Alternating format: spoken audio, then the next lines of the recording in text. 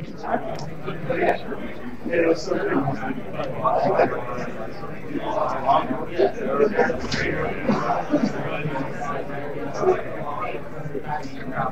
boy. Alright, everybody settle down. Dusty Hunsaker.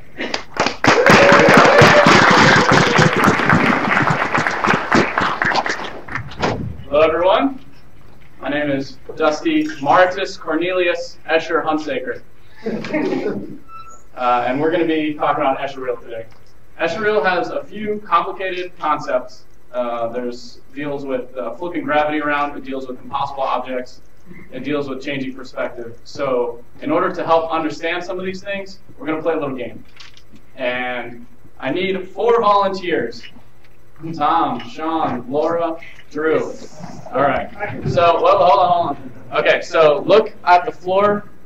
So let's see. Tom, you'll be right here. Sean, you'll be right over here. Drew, you want to come up here? All right, there's little X's on the floor. You got a little X on the floor there, Laura? Yeah, okay. All right, so here's the game that we're going to play. What we got to do here is we have to get this guy right here over to the blue side. Over here. All right? And how we do that is using these sticks with shapes on them. All right? So I can only walk along the tops of these shapes, and if I run into a wall, then you fail. So I'll do that. Here's the trick. The 4 people holding the shapes cannot look at the screen. So we need everybody else to help turn these shapes around. All right? So look. So if you've got a shape, real quick, just make sure that you're lined up with these red bars. If you can see red over here, then it's not good. So put your shape right on the X. Put the post right on the X on the floor. We need to come over. No, that's Laura. No, that's I'm good, bro. That's you. I'm right here. There we go. All right. So we're going to need everybody to help these guys turn these shapes and make a cohesive path, starting from over here, for my little guy right here, to walk along the shadows and get all the way to the other side, to the blue. All right? Phil thinks that you guys are going to do awful, and it's going to take you like 3 minutes to do this. I think you're going to be awesome, and it's going to be like 1 minute. So prove me wrong. Go. Tom, rotate 90. Which direction?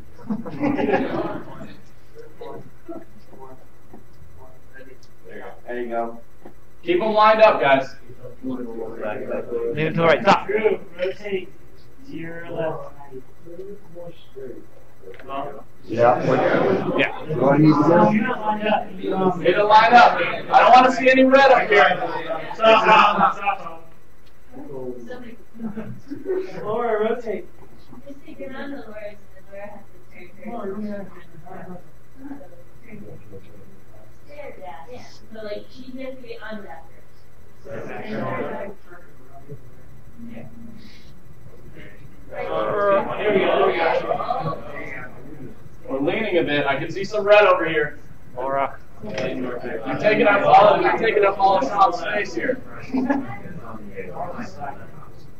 Okay, stop. There you go. Stop.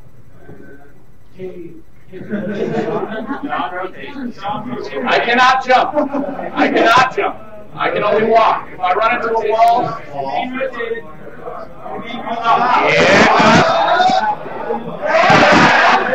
lean to your right. Stop. Yeah. 180. No. How's that?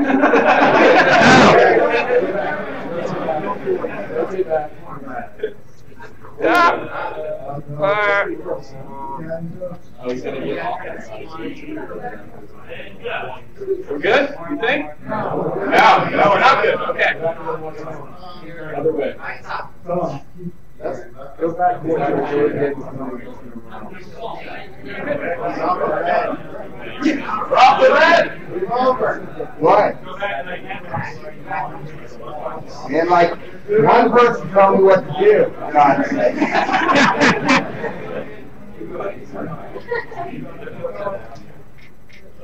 Step to your left. Step to my left. A little bit. There, now you're on the right. Stop them. Right there, stop. Okay. Thank you. He's definitely going to follow his death, guys. Yeah.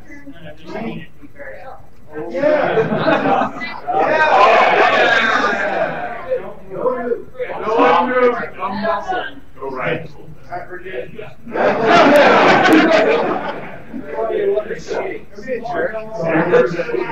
You're right. Okay. There you go. It's not that much. There you go. All right. Is that it? Is that it? Yeah. I'm walking. Going up. Going up. Going up. Do a little bit of a jump over here. All right. Well, we'll just call that one. Yeah. Good. Over here. Walking. Whoa! Earthquake. All right. We're walking. Got a little hop over here. Walking. Good here.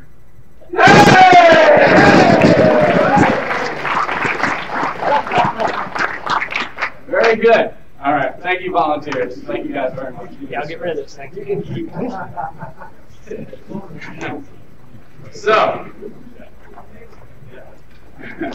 So what we just did there is we took some 3D shapes on the tops of these sticks and we turned them into a 2D object, right, as a shadow.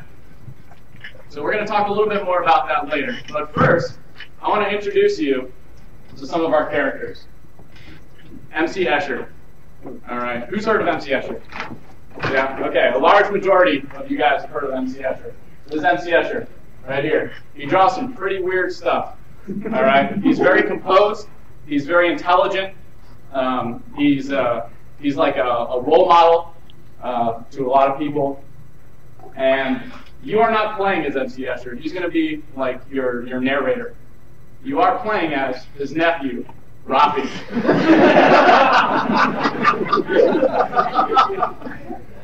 Rafi is none of those things. All right. Rafi is oafish, and he's like a victim of his own stupidity. Okay? But you're going to empathize with Rafi because when you get thrown into these environments, you're going to feel stupid.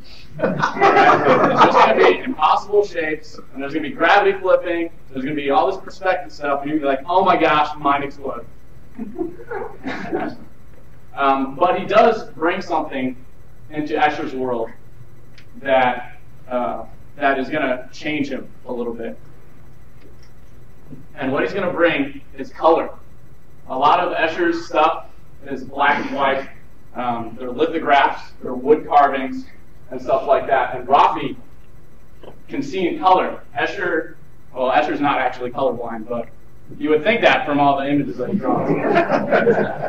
But Rafi's going to bring some color, so he's not going to feel like quite as much of a screw-up when Escher's like, whoa, where did all this color come from? All right, so he's going to bring a little bit of personality into the world. And that's what we're going to emulate in the actual environment for the game. So we're going to iterate on some of Escher's actual artwork. This right here is a Venteltipje, is the name of this. And in Dutch, which is what Escher is, in Dutch, that means French toast, which is obvious.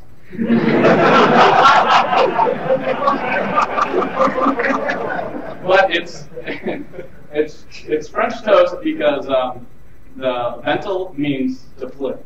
And what this creature does is he rolls up into a little ball, and you can like flip around and roll around the environment. So this is one of like the main bad guys that you kind of have to avoid, and he will hinder you in your progress.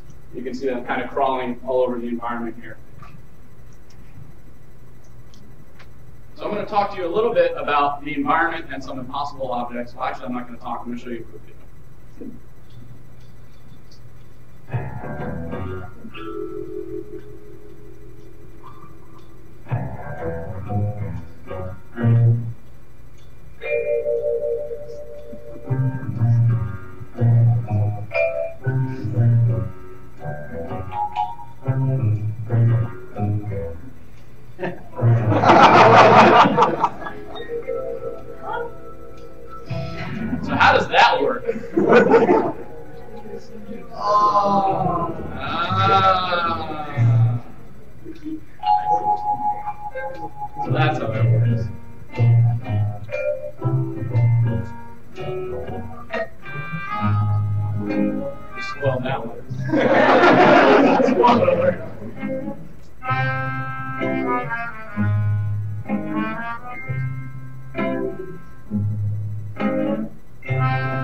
So it's a similar kind of concept. From this angle, it looks like one thing.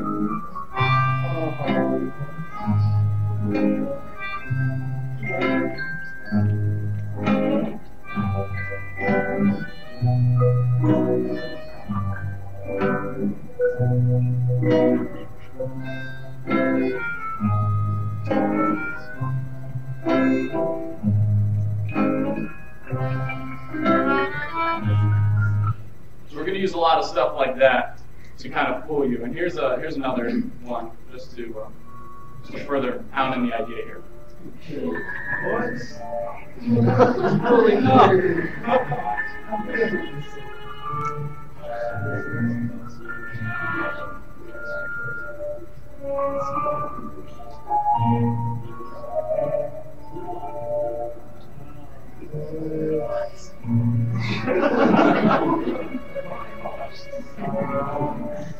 Probably feeling a little bit like Rocky right now.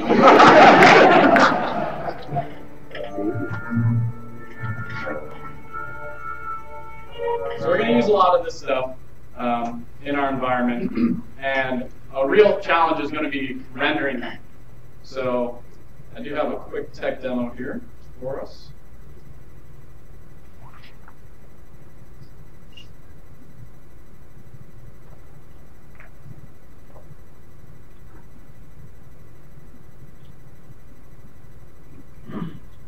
So this is the Penrose triangle, which you just saw right here.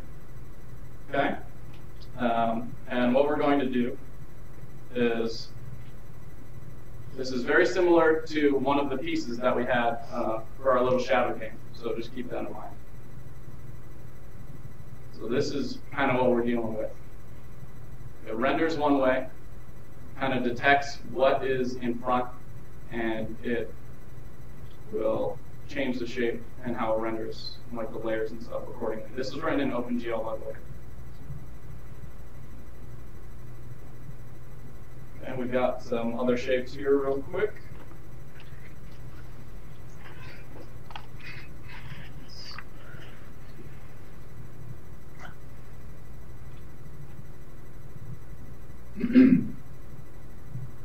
Okay, this is an impossible sort of shape here as well. We're going to do the same thing.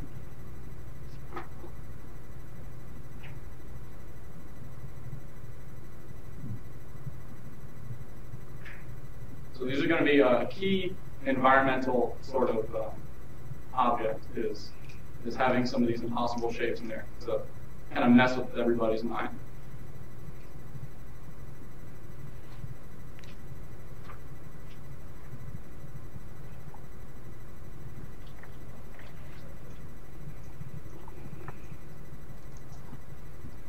All right. So the shadow game, I was talking about, we're going to flatten the environment. And how we're going to do that is similar to Fez. Has anybody heard of Fez? Yeah. Okay. This is Fez. We're going to skip some of the Here's how Fez works. It's 3D, but it's kind of not.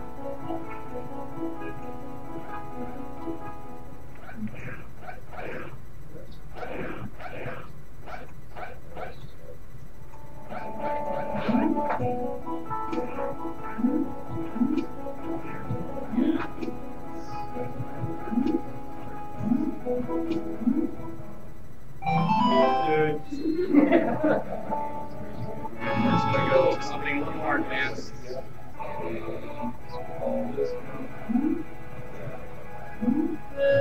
Yeah, this is an Xbox.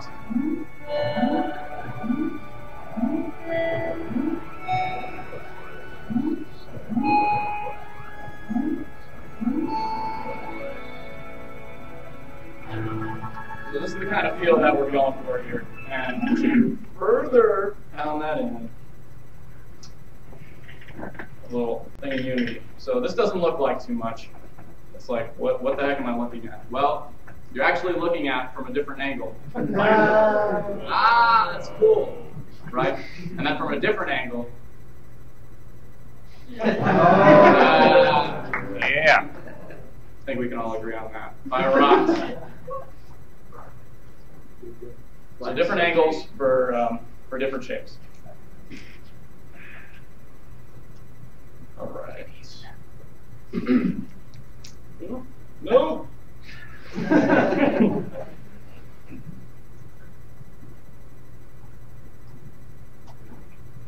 All right. The mirror marble. This is kind of a key thing. It's a recurring motif in Escher's artwork. And what the mirror marble does is it's going to be in the environment, and when you touch the mirror marble, it's going to flip gravity to the opposite surface. So this is a game called VVVVVVV, and it does something similar, but not quite the same.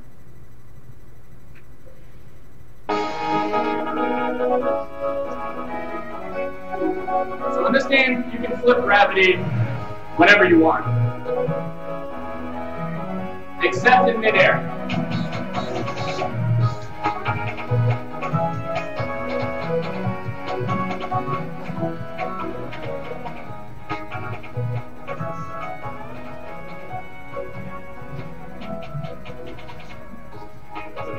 So we're going to do something similar. Rafi's going to be able to jump and kind of flip gravity, and when he hits the mirror marble, kind of like those green.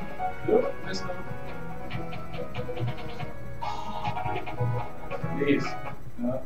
These, not those. These. So in VVVVV, when you hit that line, it'll flip gravity again, and then when he comes down here, it'll flip gravity again. And it'll be similar for the mirror marble, except in VVVVV, you can only go up and down. In Escherreal, you can go in any direction. So if I'm standing over on this wall and I jump over here, then I will be flying that way. Similar to diagonals as well. So it's just going to detect whatever plane you were last on and turn the gravity to the opposite. So bringing it all together, you're going to, well, first, we're going to be taking Escher's artwork and we're going to be iterating on that and making it more colorful. And I don't want to say his artwork is uninteresting, but it's a little bit plain compared to today's standards. So we want to make it more interesting. We're going to be using the Infinispecs to flatten the environment. All right. That's kind of how you're going to go in between a flat environment and a 3D environment. We're going to have interesting and detailed environments with a lot of complicated things, stairs going off walls, things like that. But we still want to stay kind of true to Escher and what he's all about. So I'm going to open it up for questions here. And tell me what you got.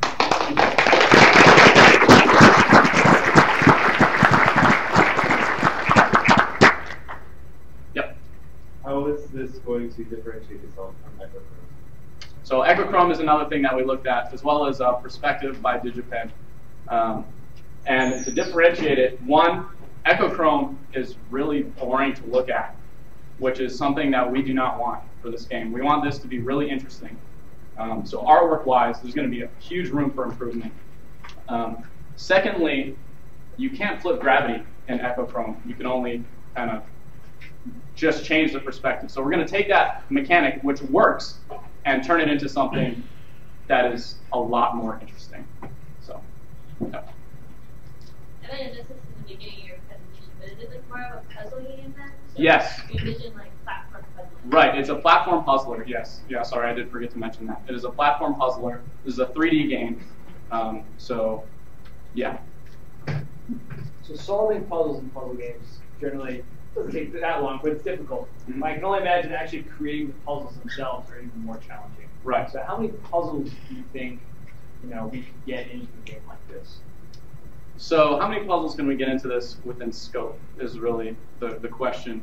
I envision our shadow game as being an actual puzzle in the game. So there's one that we've already designed. We can look at a lot of other games with similar type of things and draw inspiration for that. So to answer your question, I guess it really depends. It really depends on, I mean, we want Rafi to make the ascent and we want the difficulty curve to go up. And we want the player to empathize with Rafi and be like, oh, I'm getting smarter.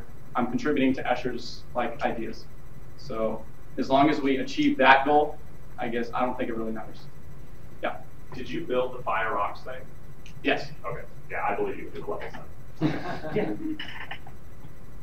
You mentioned that the main difference in this is you can see color as opposed to black and white. Does color play any other mechanical purpose as opposed to just being aesthetic? It's an interesting question, and I will. Let's see. So I looked at.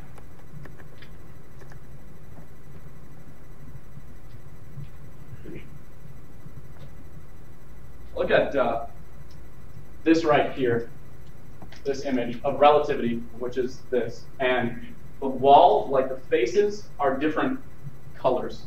So I think that it could be, we can make it a little bit easier to understand if we do some color scheme for navigating the environment, just to make it not completely mind-blowing, even though it's probably going to be like that anyway. All right, Ryo first, and then Sean. So is it a side-scrolling game where you can take control of the camera to change the, I guess, the silhouette of objects in the world? At parts, it's side-scroller-ish, but it's really a 3D game at its heart. So there's like 2D platforming, I guess, and with that, you're also going to be able to like change the perspective at which that 2D plane is going to be flattened. So I've only showed, like in Fez, there's only 4 directions. In Escherreal, we could do more than that. So we can make different platforming levels out of the same level using the objects. So I guess it kind of is. It's 2D, but it's really 3D at its heart. Sean? I'm really digging this idea, but I got just a few basic questions.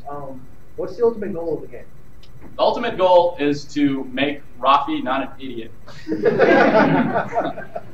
But also, so he's going to have like a respect for art, whereas right now, the only thing he respects is like hanging out at the corner store and like loitering and being like miscreant right now. So we want, so the objective of the game is to just sort of, navigate through Escher's environment. But the focus, the idea that we're really getting at is taking Rafi and making you be less like Rafi and kind of ascend with him. And then what engine do you plan on using? That's an interesting question. We looked at Havoc. If we need to do some of this rendering stuff and we need access to the source code, the Havoc Vision engine gives us that access, whereas UDK, we don't have access to the source code. So I guess that would be something to really discuss during pre-pro. And then finally, do you have a method so far as to how you're going to go about building levels? Are you going to start with 2D and then make them 3D? Or are you going to start with 3D and figure out how we're going to shift them to 2D? What's your process for how you're going to invent more levels? Well, I guess I'll tell you the process for how to design this thing, the little shadow game, because it's going to be pretty similar to that. And basically, first I started off with the idea that, okay, we need to get from the left side of the screen to the right side of the screen. That's pretty simple, right? So I guess that's more of a 2D kind of concept. And then we made these shapes, and we made the shapes work, I guess, with what we were doing. We also, though, want to take inspiration from Escher's actual artwork and see how we can take those and turn those into really interesting and compelling puzzles. Okay, Laura. What do you see as the top programming challenges for this, and how do you plan on overcoming them? This might be a question for Andrew Moore. That would be a question for Andrew Moore. But Andrew, can you speak to that, please? Yeah, so basically what we can do is, for all the objects, I kind of talked to Paul about it yesterday, we can just keep track of the important points on it, and mostly use that data, and then we can make calculations based on their angle at the time to figure out where those important points are that those certain points connect. And so it sounds like it will be challenging, but it won't be challenging to the extent of being overscoped. It sounds like it'll be about the right challenge, because it'll be about keeping track of data with the objects besides just the model, but like the model data, but extra data. Okay. Yep. You mentioned the great terrifying enemy French toast, I believe. Yeah. Is that to introduce sort of like a time limit element, like you have to get away from him so you have to solve the puzzle in time, or how is he going to be introduced into the game? Yeah. Okay. So kind of take a look at the rolling, everything rolling uphill thing that I showed you, and imagine those as being the actual the creatures, the curl up creatures. And so maybe you need to walk up these ramps at some point and avoid them. We could do time challenge. I looked at another one of Escher's pieces, which I don't actually have available right now. It's called Gravitation, and there's it's like a turtle hedron. It's like a star with turtles in it, and you could like escape from that. It's like a big rolling boss monster sort of thing. All right. So yeah, it would be mostly to just hinder the player. All right. One last question. Yep. Going back to the color aspect of the game, I think that's you're going to change perspective at some points. Mm-hmm. When you do that, does the color change on what phase you're about to go to, and does that affect what you can and cannot go to? Like, does this because you can't jump to that area once you switch the perspective? No. It's mostly, I would say that's mostly just to get the player, the colors would be to just get the player oriented, really. Okay? Thank you very much.